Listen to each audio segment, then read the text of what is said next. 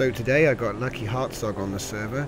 I saw his post on Reddit about his Sailship, which was pretty awesome because I put one up myself, and like I say, more Sailships is like awesome. So here we are. Just gonna have a look at the detail on his actual sail, and like I say, his look a little bit better than mine where I've done the sail edges. I do like the way he's done this. He's got a much better style with the blue. I like it. It's the same concept obviously, but it's just tidier. His pattern's tidier. Mine's a bit, even when I look at mine, it's a bit messy.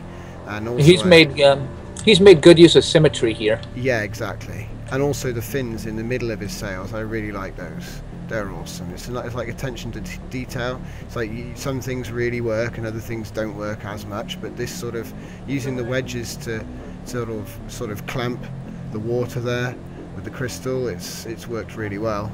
I think that works brilliantly. You can see where it almost looks like there's a shadow at the edge below as well, which is awesome. When I'm looking down here, it appears like there's a big corridor. I'm hoping to have a look around the inside of this in a sec. I think these must be some kind of turret. They do look like turrets because they're docked in, and they're a little bit more stylized than mine. Mine were just giant waffles, so these look better. You know, they look, I think they have a much more definitive style to them, and I like how he's used a lot of hollow space with lighting as well from the crystal. That's a really nice touch. I really like this. I think this looks awesome.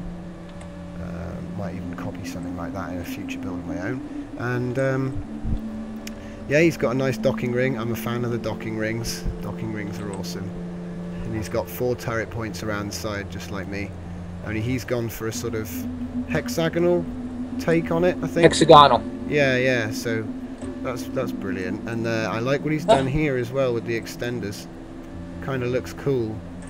I've never seen that done before. I guess. And I've noticed it seems to be missing gravity blocks. Oh really? Okay. Yeah. And then obviously he's got a dock on the back for his shuttle. I believe that's his shuttle. I mean, it could just be another turret actually. Maybe I missed. Yeah, actually it is. It's another turret. I think yeah, it is. It's another turret. Or is it? No. That is his shuttle, isn't it? Yeah, that's his ship. I'm going to start asking him some questions. He's calling it an escape shuttle, actually. It's an escape shuttle, right? Cool, cool. Right, so let's see. I'm going to ask him about the interior, and we'll take a little look. So I've been directed over to the doors, and we're taking a little look here. Oh no, I've still got gravity on. Yeah, speaking of which, I really wish there was gravity in here. It's alright, eventually it'll just wear off because I'll get far enough away.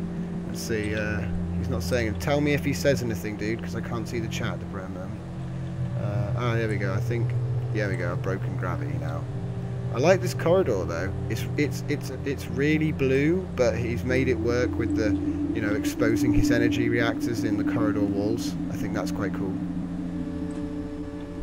And there's another entry point right here into the ship. Nice. And the ship core is right there. Weird. Oh, there's the ship core. I was going to say I couldn't see it. I like how he's embedded it in the wall. Got to say. Yeah, it's hard to see when you're passing by it because it's hidden in a shadow.